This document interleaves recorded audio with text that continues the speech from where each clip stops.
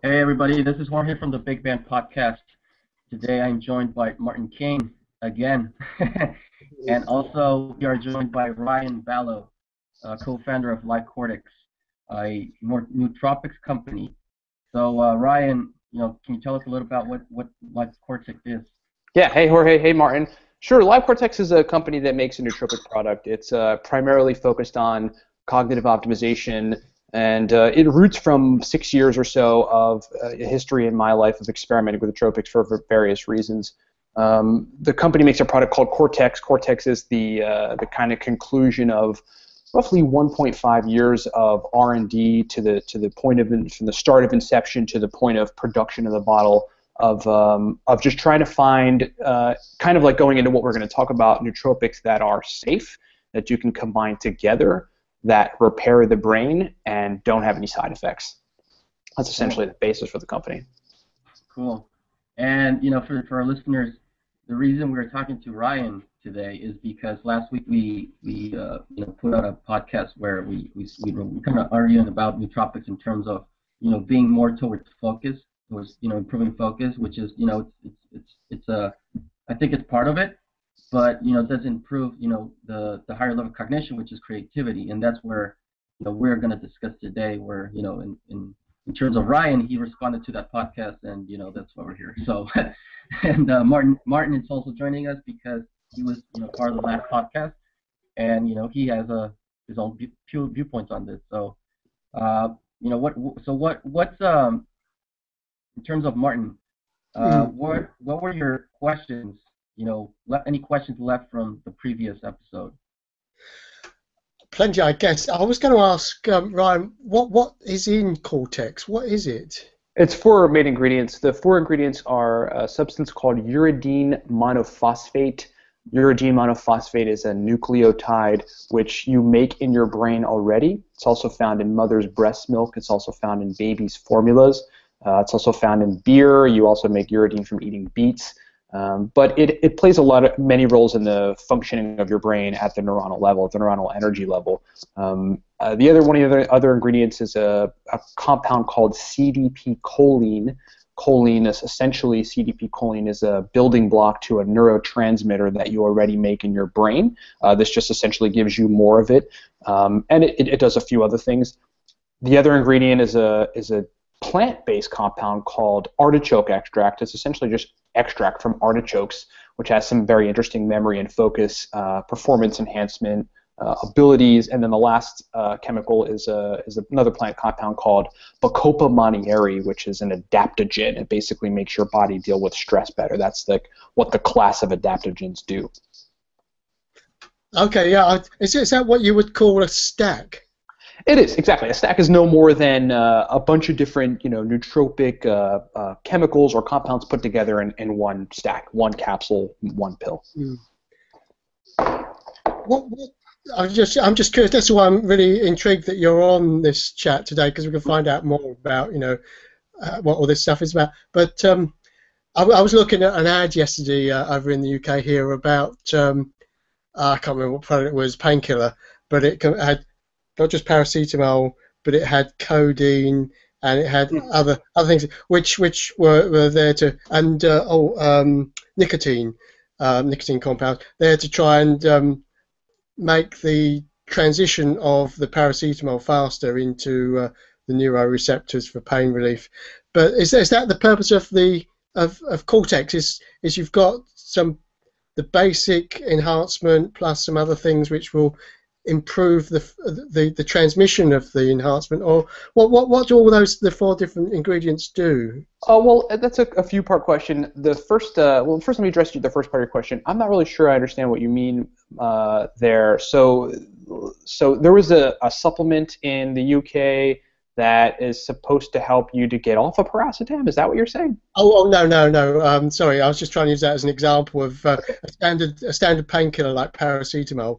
But there were other things in the stack which were there to make paracetamol more easily received in the body. Ah, okay, I get it. I was just wondering whether that's the case with Cortex, that there's a basic enhancer plus a few other things which make it more effective, or how it worked. Yeah.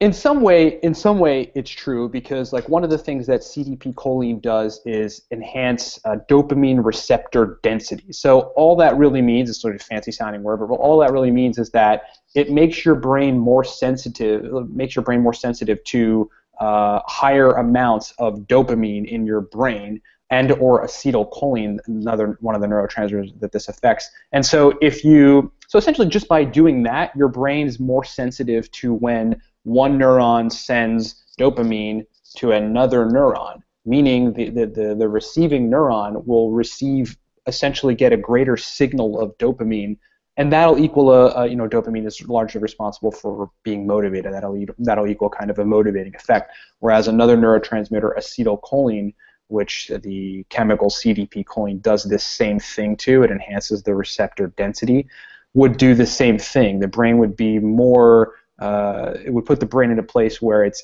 more receptive and more responsive to that neurotransmitter acetylcholine in your brain. And that neurotransmitter, it makes you focus, allows you to remember things in your brain. You wouldn't be able to function without that neurotransmitter. And so partially the answer to your question is yes, it does enhance natural processes as they exist, but it's also giving your brain more of those neurotransmitters as well. I was listening to George's colleague last week talking about when he used modafinil, and his brain was saying the spirit is willing but the flesh was weak. After a while his body gave out. And I was wondering, the stacks, of course, are quite a fascinating thing where you can stack them with different things. Obviously, one thing would be to combine things for the body as well as the mind. Maybe vitamins, but maybe stimulants to keep your body going. But no, I was just curious that you were an ex-soldier, is that right? Yep, United States Army, 3.5 years. I got out in 2008, fought in the Iraq War between 2006 and 2008 for 15 months, and it just wasn't my thing. I mean, I liked fighting in the war, I just didn't really like the politics of the Army. Yeah, I'm not going to go into that. Now, the reason I asked, and I'm not sure if you can answer this sort of question, is that I've read a little bit about the drugs used given to soldiers in wars. I was wondering, I'm not sure if you can even say this, but do the soldiers use any cognitive enhancers on duty? No. No. Yeah. No.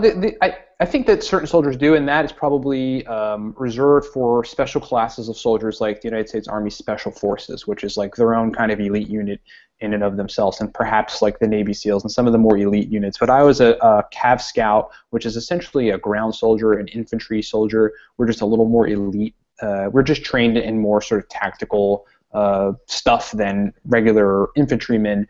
And I think though some of us probably could have gotten our hands on cognitive enhancement supplements if we were interested in it, virtually nobody in my platoon or anybody that I knew in my company or battalion ever thought about nootropics. We were trained to be soldiers by the United States Army, and so that was our basis. That was our. We were effective because of that, so we didn't really think about or need that. But I think that when you start getting into, I mean, we would stay up for 3 nights straight doing missions, but like some of those elite forces that I talked about at the beginning do that too, and they have a lot more control over or say so in what they do. They have a lot more freedom than like the regular Army does, and so they could, if they need to be more optimized for a mission that they're going to be on for 2 days, then this is theoretical, I don't know, but they have the freedom to be able to get their hands on those kind of things and take them.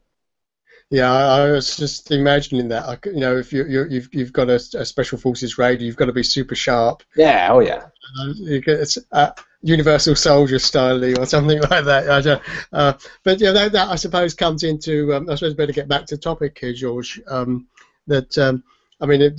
guess last week we talked about, as George brought this into. I hadn't thought about it beforehand, but the label smart drug. Right. And we talked a bit about, so it's obviously, I'm not sure how much marketing came into that. It's obviously a convenient marketing. In fact, talking about soldiers, I do remember reading Second World War. There was this guy in London that was arrested for selling soldiers drugs, their amphetamine.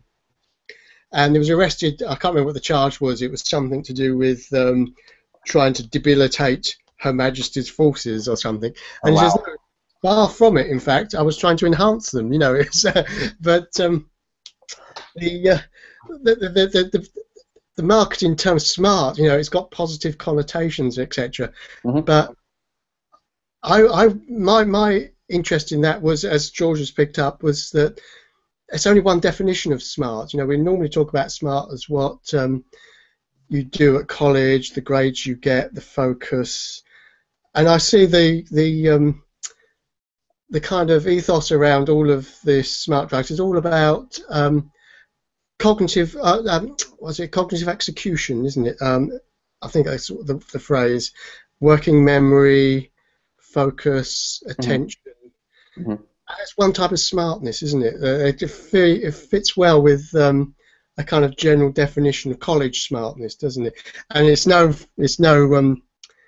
surprise, is it, how many college students are taking college enhancers. I was just writing up a blog today about smartwatches. There's a controversy in the UK about this new smartwatch. It's a different type of enhancement, George. This is kind of like technical electronic enhancement, isn't it? Right. Yep. But so that they can put all the facts on their wrist. But of course, there's so many students who just pop in some cognitive enhancers and they improve their memory, their focus in the exams as well. I suppose the ethics there come in that if it's secretive, that's the problem. Mm-hmm. I have no problem with when you know people are taking enhancers. It's their choice. Mm-hmm. But it's when you've got a competitive platform, when you've got people. It's just like in sport, isn't it? You know, you've got people trying to compete at the same level, but others are kind of. This is where the cheating bit comes in. Right. Yep. Yeah. Well, I mean, I think that nootropic users look at it from a very different perspective, and I think this is the cheating thing and the idea that people have the unfair advantage. It comes up a lot in the nootropics community and the smart drugs community, but I think that there's one very fundamental thing that people that take smart drugs and have a lot of experience with fussing with different kind of nootropics understand, and that is that the brain declines as we age. And those of us that understand the neurotransmitter systems that are responsible, one of them is acetylcholine. We get that, and this people should perhaps understand that neurotransmitter just declines rapidly as you age. It declines via stress. It declines just as you age. And one of the reasons you're 35 years old and you remember your functionality in your 20s and you know it's not even comparable, and it's far worse now, is because you've aged and these neurotransmitters aren't functioning the way that they did when you were 20 years old. And one of the ways to restore the functionality of neurotransmitters literally is precursors or building blocks to those neurotransmitters. So not that an 18 or 24-year-old would really have any cognitive deficits. So they're really not. They may not be taking smart drugs, in the realm of trying to improve cognitive decline. But there may be a case for students using smart drugs to essentially stave off the decline that's happening potentially from the lifestyle that they have as college students. I mean, drinking alcohol is it degrades the prefrontal cortex functionality in various ways temporarily. It changes neurotransmitter function, etc. And so there could be a case. It's like college students are getting drunk and taking other drugs or whatever, and then like showing up to their tests like without the cognitive capacity to do the tests, and so they might use smart drugs to sort of counterbalance that. Not to say that that's right or that's a good strategy, but it might be the strategy that they use. But overall, nootropics users, the serious ones that take it very seriously and come with the same concerns that you guys have, look at it from the perspective of trying to stave off decline and trying to repair the brain from the various things that happen not only over the course of like 10 years of aging, but something that may have happened today. If I drank too much coffee or something, or like another example might be like if I was exposed to something, a toxin in the environment that made me feel strange. If I took a Nexium, which is an acid reflux medicine, and it made me feel dizzy, I would have a hypothesis about why that was happening. Or if it made my brain not function good, maybe I've got a neurotransmitter imbalance. People that take nootropics understand that they can fix those imbalances rather quickly if they understand which system to target. So that's kind of just like offering a different perspective on the whole, smart drugs college thing. I have a question about the business model. Yep.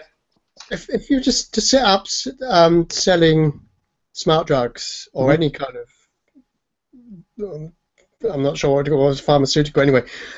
Have you got insurance? I mean, what happens if someone takes it to claim it was your product? Have you got insurance cover against that, for example? Yeah, every business should have a general liability $1 million policy is like the minimum effective kind of insurance policy. And I've owned another company, an iOS device services company, for about 5 years now, and so I'm clued into how all of that works, and all that stuff was set up before this product was even in production. So we're safe there. But I think that concern is much more applicable in the pharmaceutical world compared to the supplement world. Though the supplement world is not regulated, it's not really regulated. It's regulated somewhat, but it's not regulated compared to drugs.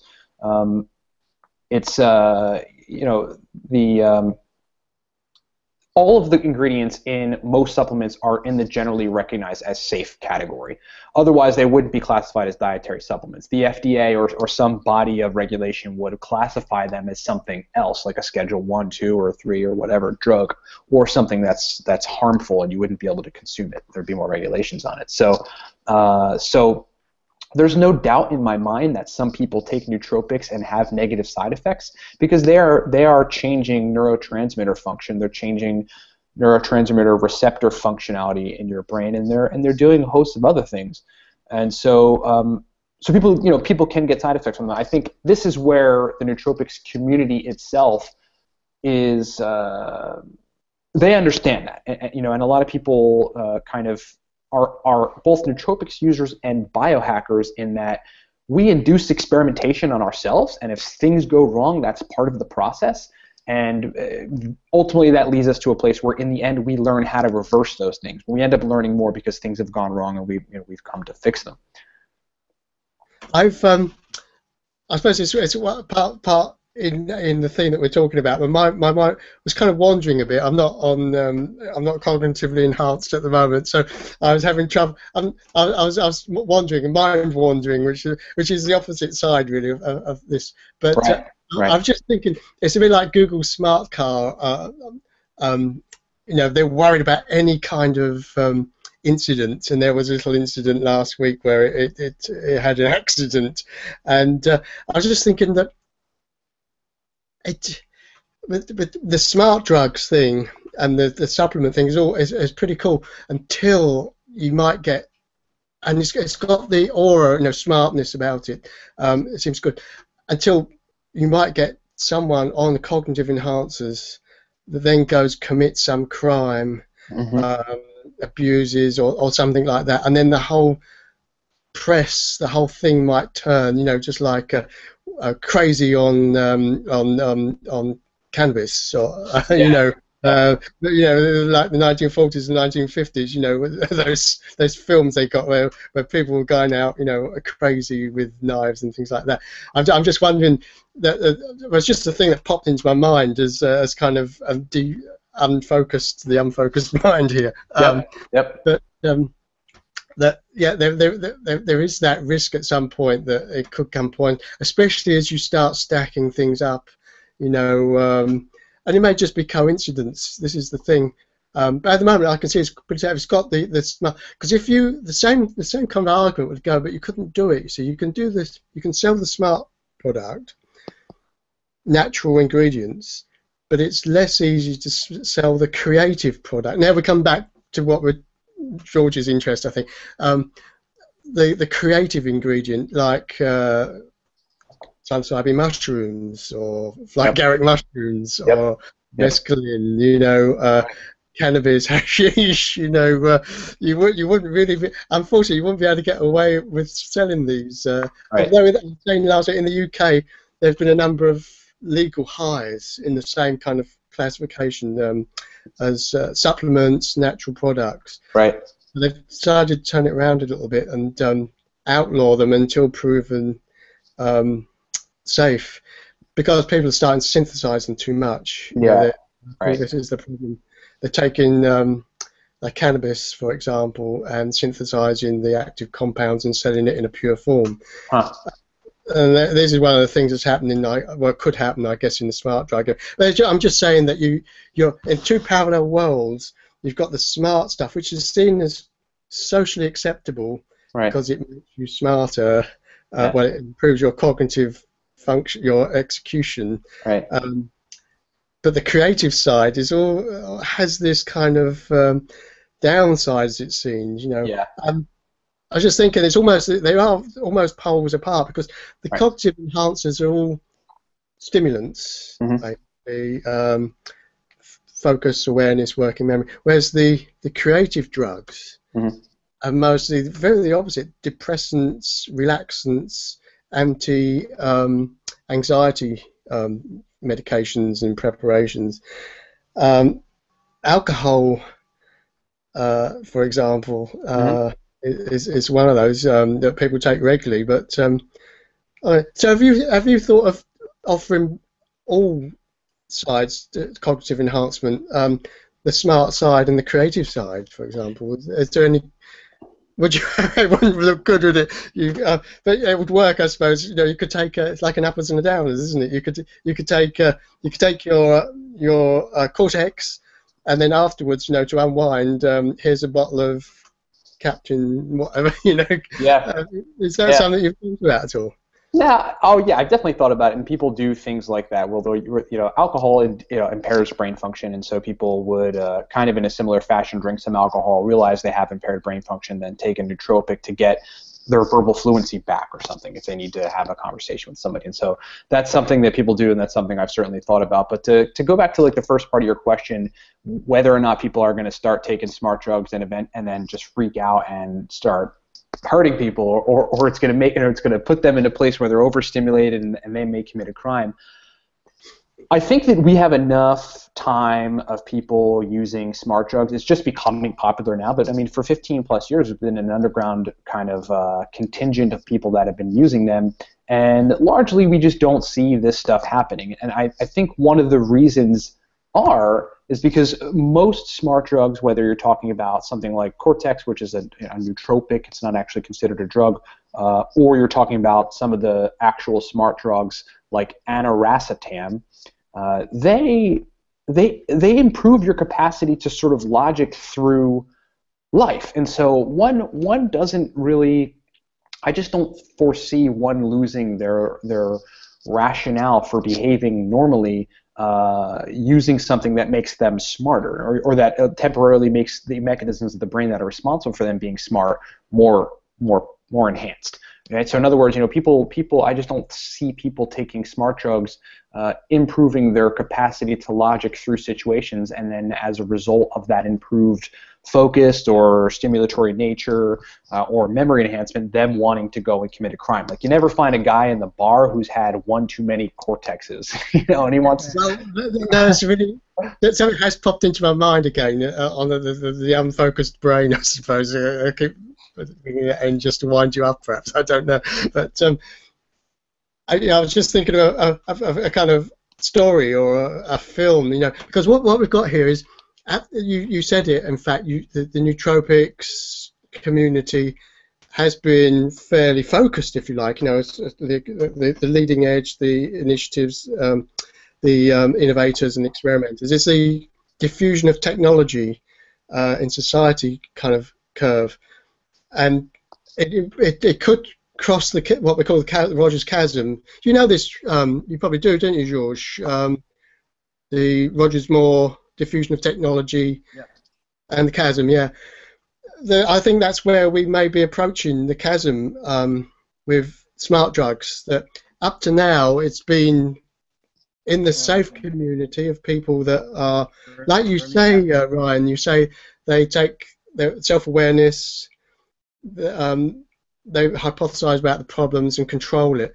But as it reaches across to the more general community, you may then get people. One, you get a wider sample of the drugs to investigate the effects on, but you also get the rest of humanity, including the psychopaths, you know, the manics, and the rest of it. So, and so, you know, I want enhancer. If you've got somebody who's got a very violent streak, maybe taking a cognitive enhancer, I've no idea, may then focus their. It's only a I might call it a creative diversion. I just fear that in the future we may get stories like the Google car crash, and we may get stories like the smart drug maniac. Yeah, I think it's a legitimate concern, and there probably are some people for whom taking smart drugs or anything that's going to enhance, as you put it, their current state, you know, whether that's their state is like a state of being psychotic.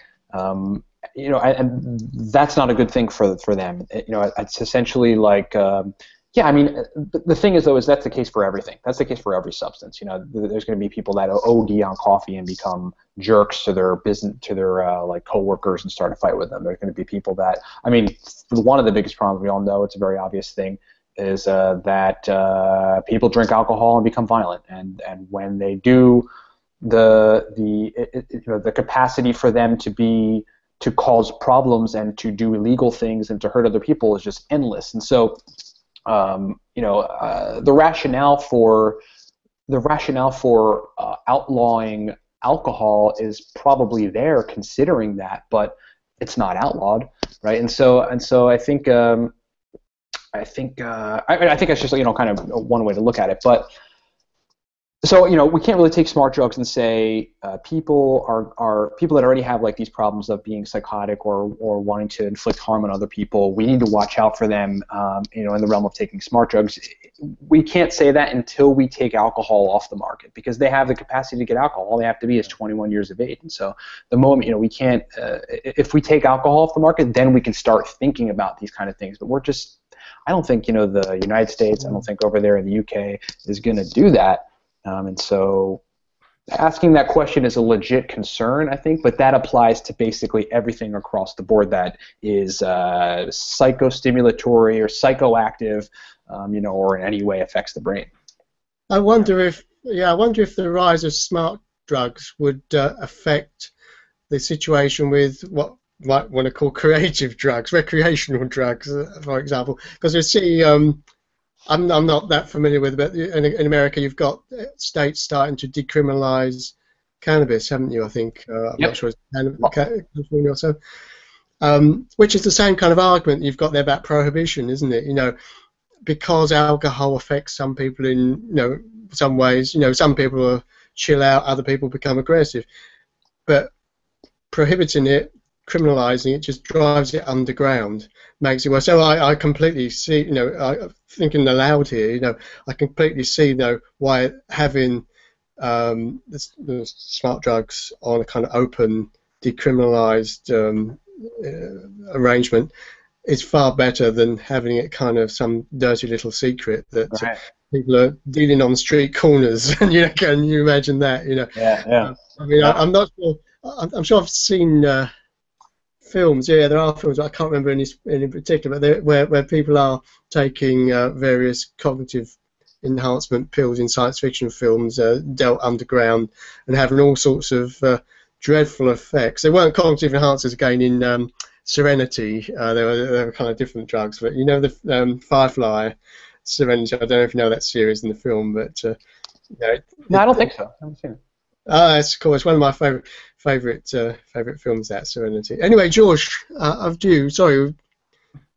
Yeah, Ryan, I was going to ask you. So, from your point of view, in terms of the nootropics, it's basically treating it as like a vitamin supplement. Is that how the community looks at it?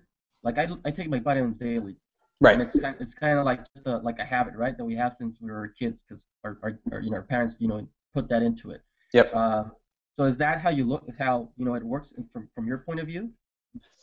Partially. I think that, yeah, I mean, if you look at taking like a calcium or magnesium supplement, you're looking to supplement the quantity of magnesium or the absorption of magnesium in your body and or calcium, and so that makes sense. And so with nootropics, I think it just seems so fringe because people don't quite understand the translation. The translation when it comes to nootropics is they would take something like there's a nootropic called alpha GPC, which does similar to what CDP choline, one of the ingredients in Cortex, does, which is create the neurotransmitter acetylcholine. So essentially, the answer to your question is yes. People do look at it that way, at some level. But I think we have to ask the question: why are you taking magnesium to get more levels of magnesium, or just to meet your daily recommended intake for magnesium? And then looking at nootropics, are you taking nootropics to get the baseline level of the brain chemicals that they make, or are you trying to optimize them? And for a lot of nootropics users, it's about doing both. It's about getting to a baseline of the chemicals that these things make, so your sort of recommended daily intake of your recommended kind of functional amount of that neurotransmitter, and it's to create a surplus of those chemicals specifically for cognitive tasks. For entrepreneurs that need to that own two companies or are building two companies or need to do a lot of work for an executive that's the CMO of a Fortune 500 company and has got like work stacking up on his desk like as we speak right now. The output necessity for those people is much higher, and so the answer to your question is yes, but I think people are also in the realm of optimizing from baseline to tackle bigger work tasks. Okay, and now if I were to, get your product Cortex, what is your recommendation? How would I take it? Is it a personal decision, or is it more like there's a way to use it? Yeah, generally we recommend taking two capsules as one dose. The serving size is 2 capsules. There's 30 capsules in a container, but since it really depends on your brain, you would have to, just like as you suggested, you would kind of have to kind of dial that in. So maybe one will work for you. I mean, I know a girl who works for a media company here in PA, and she only takes one of them, and taking one of them puts her right at a place where she can focus on the myriad of tasks that she has to get done during the day working as a media person in this company. And so you have to kind of see for yourself what the dose that works for you is and see how it affects you. If you find yourself in a place where you feel normal but a little bit optimized, maybe stay there. If you want to continue experimenting with it and put yourself in a place where you actually do see that capacity of mental functionality that is superior than your baseline and that intrigues you, then take the regular dose, which is 2 capsules.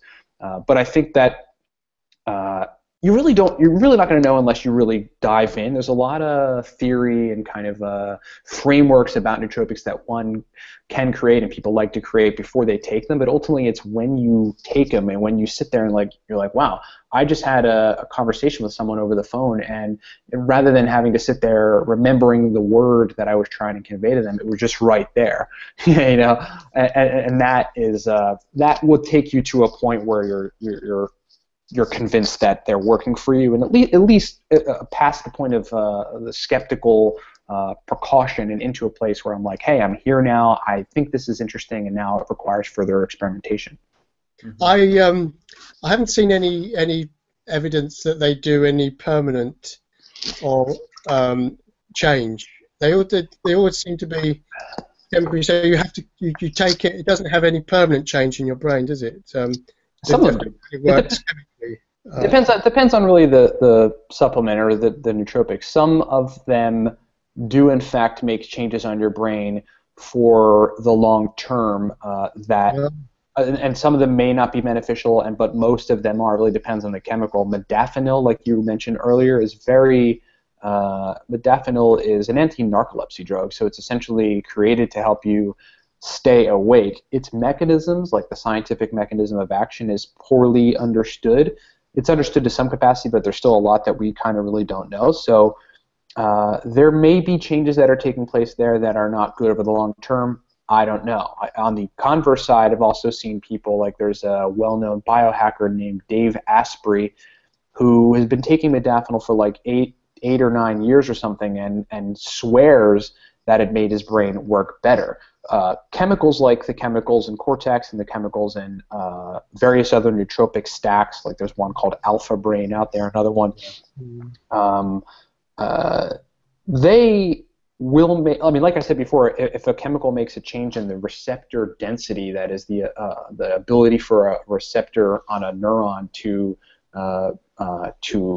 intake a signal from another neuron better and be more receptive to that signal, if that's taking place with a lot of these nootropics, which it is the case for a lot of them, then long-term changes in the brain in a beneficial way are definitely happening. Whether or not that reverses in 6 months is really still a question. I couldn't help. This isn't a question or anything. It's just a sort of a crazy, divergent thought that when you mentioned 2 capsules, I could imagine junkies, as it were. I mean, I don't know if you may get. Anyway, I'll come on to that. But you can imagine cracking them open and snorting them. Judging them, I don't know, but does anybody ever go to extremes to what you might call mainline nootropics or things like that, or is it a faster effect if you were to snort it? Yeah, I mean, I can't really speak on the efficacy of snorting a nootropic and whether or not it'd be a better effect. I guess this kind of comes to like the responsibility piece we talked about with alcohol, or we kind of mentioned on with alcohol. It's like if it's really in the person's hands that's experimenting with a given compound, what they're going to do with it. Nobody in the nootropics community really suggests breaking open a capsule and snorting it, nobody really suggests that, and so I would kind of be doing the world a disservice if I was like, hey, maybe you would it would uptake in your brain faster, because maybe it would, but it's not a good idea. Yeah, I also just imagine these guys in the city or something, or in Wall Street in your case. Yeah, and you're right. Cutting it in with some cocaine, for example, and going in and trading, trying to keep up with the robots on Wall Street and trying to take on the machines. Yeah, I mean, maybe nano trading. There you go. I mean, maybe people do that, and maybe they again, it takes a pretty extreme type of person to engage in that type of behavior. So again, we're looking at the extremeness of the person compared to the capacity for someone to abuse a substance. Of course, yeah, and it's pretty neutral. It's the way it's used. But you're right though. Yeah, you're right though in that there is that concern. I mean, all your concerns are legit in that there are going to be people who probably do that, and for those people, I don't know what anyone can really think of them except for to try. I mean, I don't know. Let's help them to not do that. I mean, you don't need to snort it to get the effect. I don't know. Hey Ryan, so what motivated you to start a nootropics company? Well, I've been meditating for about 6 years, and when I meditate, I always leave the experience feeling awake, and my brain always feels a lot more aware. And this is kind of like, Martin, where your point comes into play, where where nootropics are essentially focus-based and other compounds or meditation might be intrinsic creativity-based. And so the basis for the neuroscience behind meditation was fascinating to me in the beginning, because when the first 2 weeks I meditated, I spent like 45 minutes a day just sitting there meditating. And then in the subsequent weeks and throughout that time, I just noticed my brain working differently. So I was like, what is the basis of this? And nobody was really talking about this at the time. This was like 6 years ago in 2010 or whatever.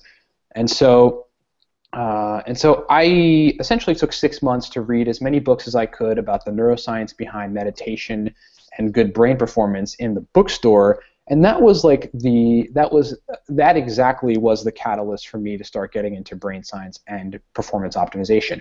I realized that as an entrepreneur, because shortly after I started to start companies, that like the difference between my productivity one day versus the other and my ability to deal with stress literally was affected by a 10-minute meditation session in the morning. So that was the beginning of it. Essentially, it was 2 weeks of meditation that changed my brain in a way where I was like, okay, there's something going on here. And cognitive optimization in the form of nootropics is another route to reach the optimization that I got via meditation. Awesome. Well, interesting. In my case, I've never taken any, as I mentioned in the previous episode, I've never taken any type of enhancement. It's more like I try to put myself in the natural state of flow. So for people like me who are more inclined to put ourselves in a position of risk when it's when we feel the flow, or when we naturally get ourselves into that point. What would happen if I would take, what do you think would happen to me if I would take, start taking nootropics? It depends. Going into flow is sometimes hard to induce based on the state of your neurotransmitters at the time. So you might find like trying to induce flow is sometimes impossible. For those times, nootropics would help you to get into flow. And the reason you can't get into flow is because you've got too much of one neurotransmitter affecting another one, and that other one can't do its job in allowing you to enter flow. And so that's one of the reasons why people can't, that's one of the reasons why flow is sort of not just a state you can induce just by the snap of your fingers. But for somebody like you who likes to naturally get into a flow state, I think that you would find with taking some of the good nootropics that it will optimize your capacity to get in that state a lot quicker. And then your natural ability to stay in that state after will actually be improved. For example, one of my good friends who was a beta tester for the Cortex stack tells me all the time that it makes him meditate better. And that's because meditation is, depending on how you do it, it's a focus task. It's just like letting your brain wander around and not judging it, or it's focusing on your breathing, or it's just trying to engage in the act of focus on nothing, but just trying to do focus in your brain. And so you would probably find that that nootropics would help you to get into the flow state, while you're using them, and probably put you in a place where it's easier for you to get into a flow state after. I think that's it's an interesting part about the flow. I mean, I'm quite different in a way. I go with the way my body is at the time, rather than trying to induce it into any particular state. So if I'm feeling flowy, creative, I'll go with that and try. If I'm not feeling, so I kind of go with what I've got. But what you were talking about there is just kind of continuum and diversity. There's a continuum all the way from natural states and controlling them, your inner life and your mindfulness, through to what people would like to choose from natural ingredients, natural behaviors, through to more pharmacological methods. I mean, it's just a continuum, a diversity. It's all. I find it's quite fascinating. What George was saying about there about I think actually what you were reminding me about there was lack of distraction, the focus, and maybe in fact instead of increasing focus, it's almost the opposite, that you're reducing distraction, because there's sensory deprivation, George, is a kind of people go for that, in fact, don't they? There was a trend in London probably about 6 years ago where busy executives would take themselves into a sensory deprivation tanks and float for about half an hour in the complete darkness in body temperature water and achieve these meditative states, really, using technology, using the environment to do it. No, it's just another.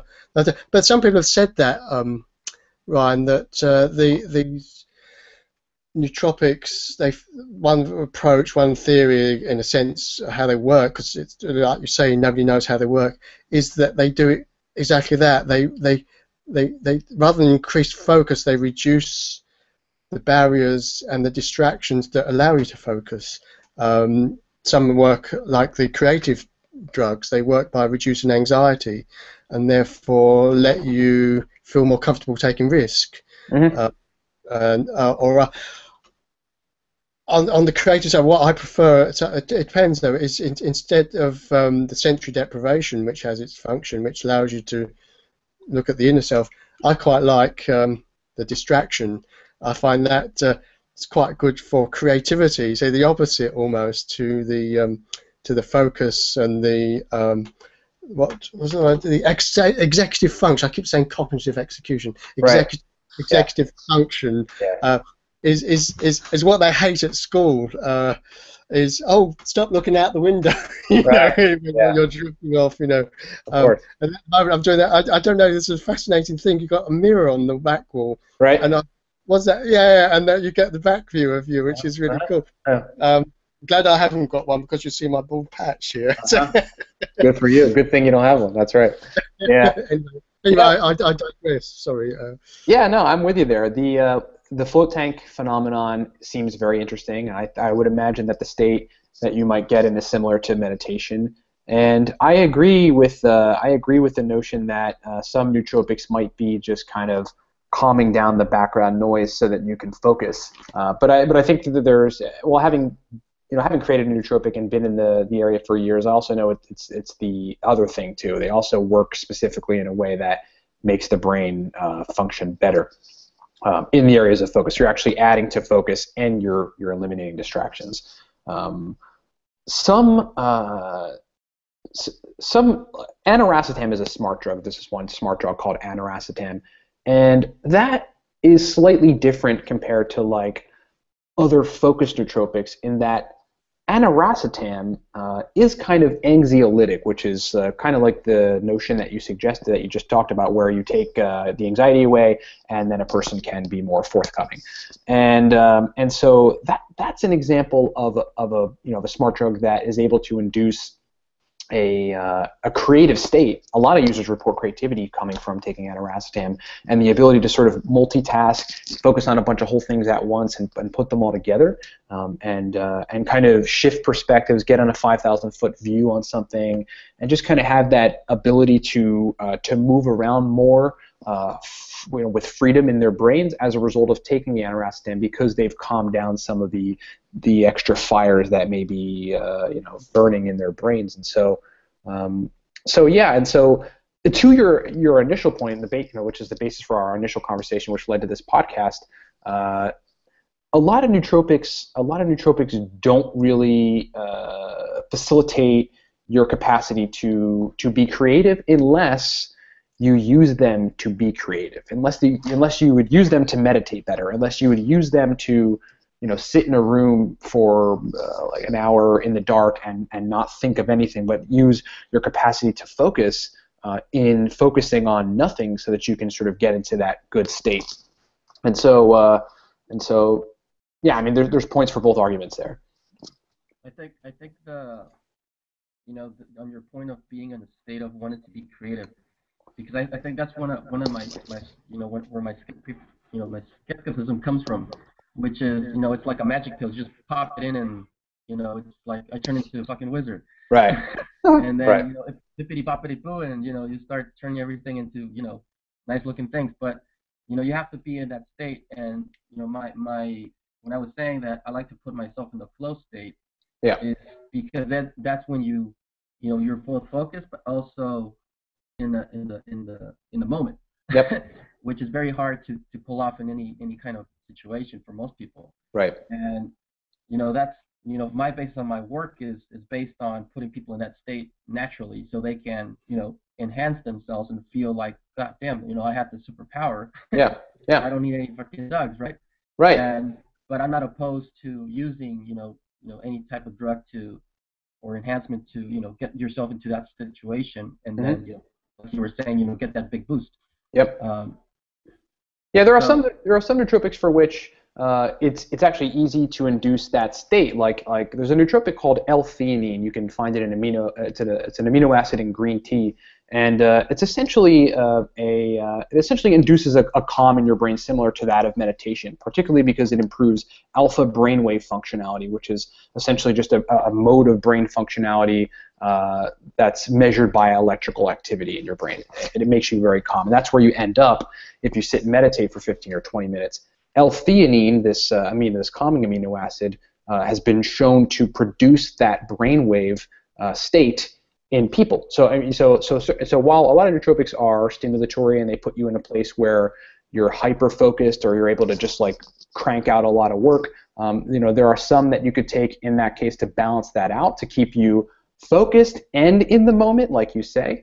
And then if you took L-theanine by itself, you would sort of just end up in that place where you're not as hyper stimulated and focused on something, but you are in the moment. And because you've got control of your brain and it's calm, you can sort of calmly focus. That might be more along the lines of the flow state that you like to get in. But a lot of nootropics users get into the flow state for nootropics users is essentially the capacity to control what's going on, to feel in the moment, but to not be restricted in any way. If you want to take off running, if you want to hit the ground running in some area of execution, in some area of cerebral work, then the runway is endless, and you can just do it on cue.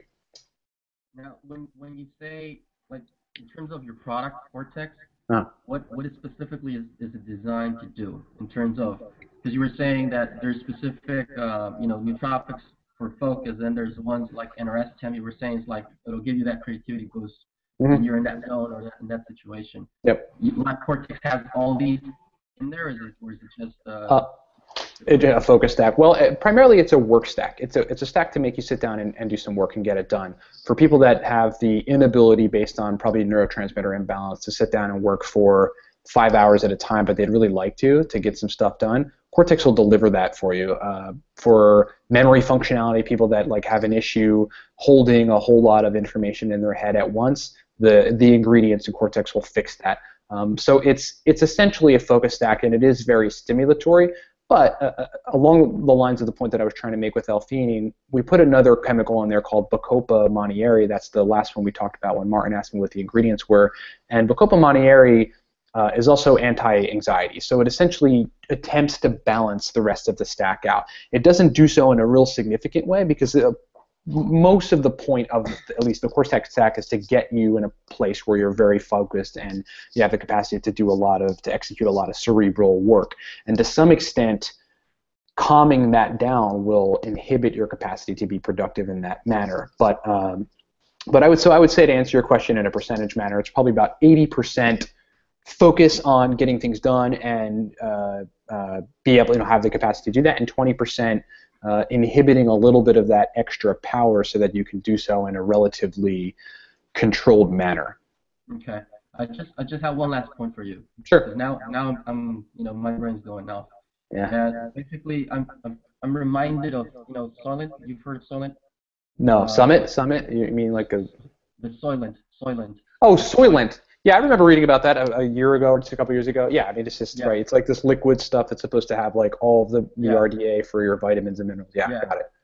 Okay, so I've taken that, and if you go onto the website, you'll see that they have like a forum, like a community basically, where you have all these people creating their own recipes with the Soylent thing. Huh. Optimizing and for specific purposes. Like I work out.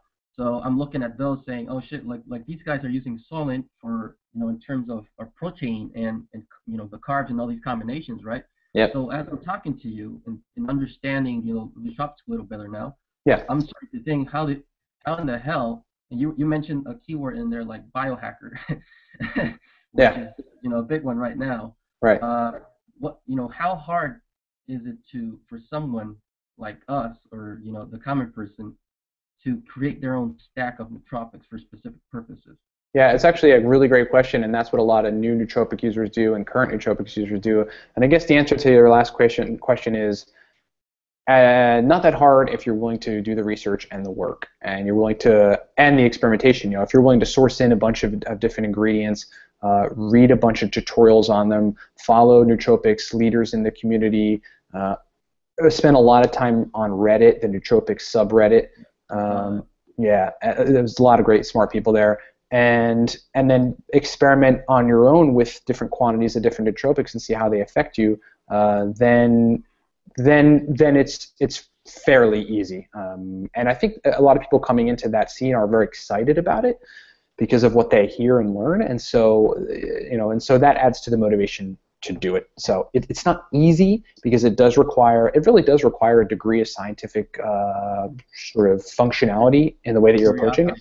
Yeah, curiosity, and the way that you're doing it. You have to formulate a hypothesis. You have to engage in a thing to confirm or deny that hypothesis. If your hypothesis is wrong, you've got to change what you did, and then you have to try again. Outstanding. Yeah.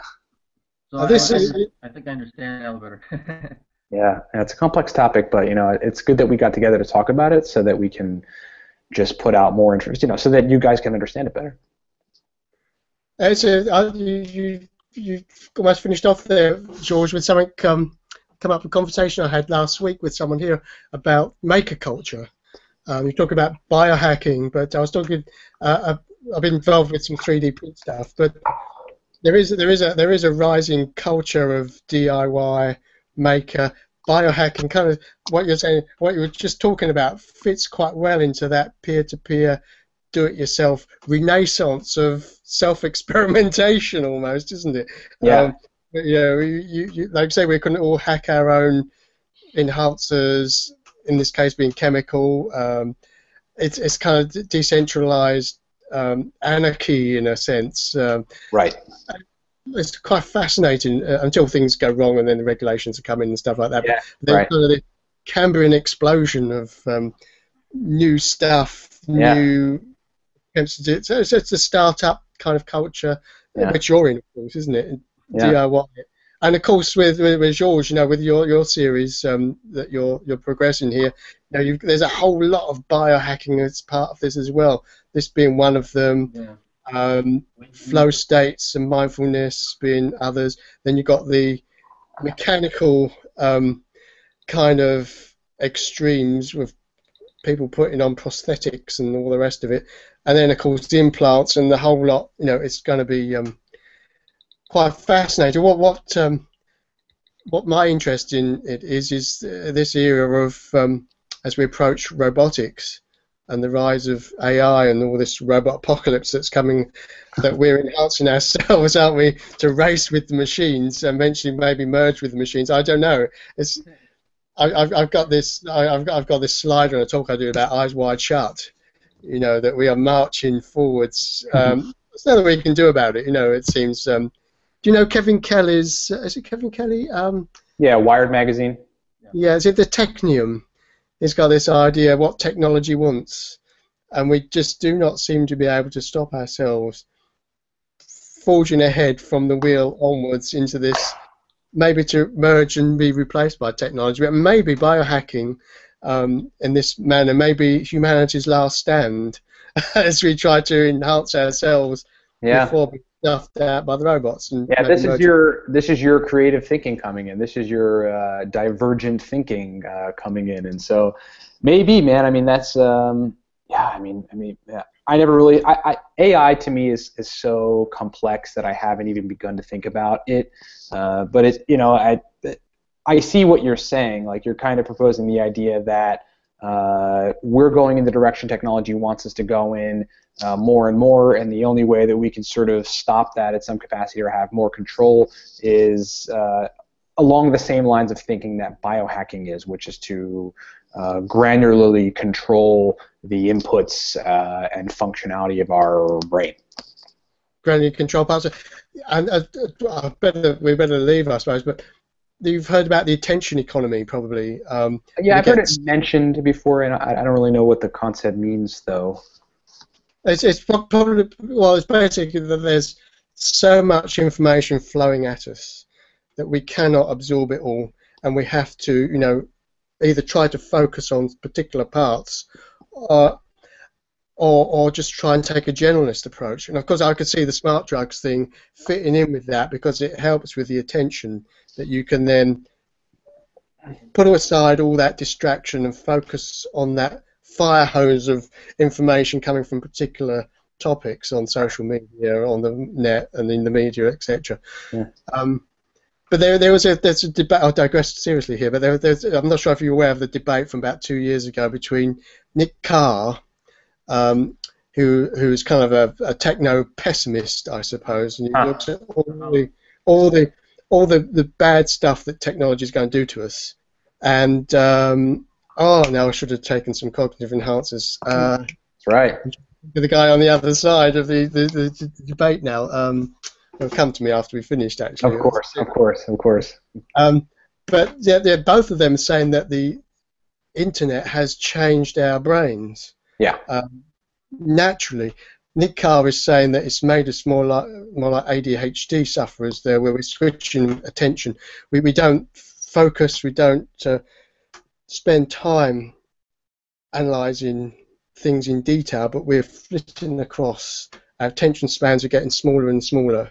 And of course, I can see how these drugs fit in with that, because you can pop a pill, not being critical at all, I'm just being observational, pop a pill and then pop a bit of technology to solve the problem technology's created and help us to focus. Damn, I wish I could.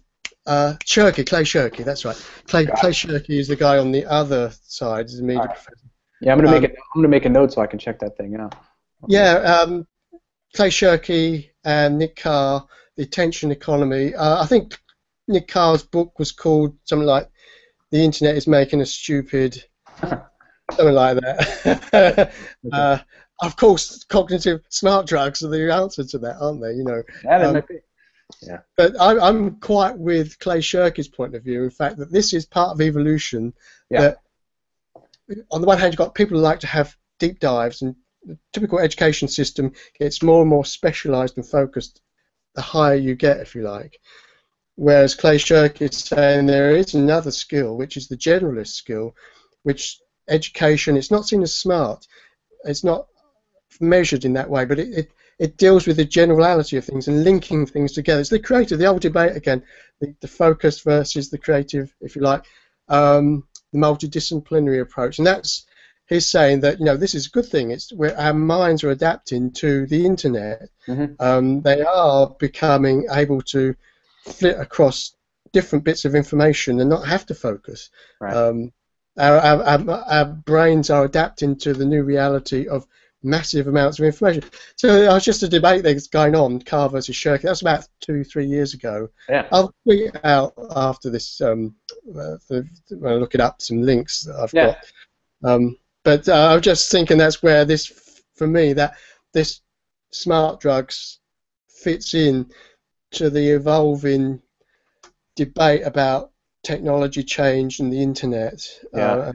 Changing our brains. Yeah, I mean, I think it's a fair point. That's one of the practical applications for it. A lot of the reasons people don't have the capacity to focus is because just what you said. Their brains have been trained to hyper respond to all these various technological inputs, and so yeah, point received on this end. Okay. Oh, very, very close. Okay, George. All right, Ryan. Well, where can people find you? They can find me or you can talk to me on Twitter at @rmichaelballow. That's my Twitter handle. The Twitter handle for Live Cortex is @LiveCortex. And that's essentially it. I have a Facebook account that you can look up. Just look up Ryan Michael Ballow and hit me up. I really don't keep a whole lot of people connected to me there, but you're more than welcome to send me a friend request, and we'll see. That's basically it. I spend a lot of time on Twitter, and I respond pretty immediately to people's stuff on Twitter. Cool. And I imagine that the website for your product is livecortex.com? Yep, www.livecortex.com. Keeping it simple. Outstanding. All right, Ryan. Well, thank you so much for illuminating us with information regarding nootropics, and let's do this again. Maybe we can dig deeper on the same topic in another angle.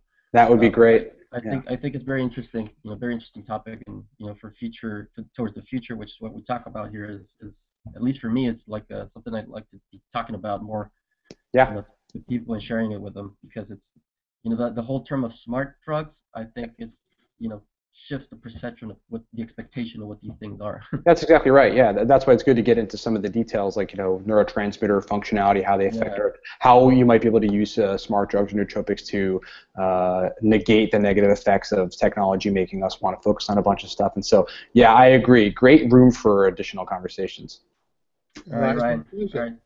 I'll let you guys, enjoy your weekend. Thank cool. you. All right. Let's see you guys. Thank you. See you, Ryan.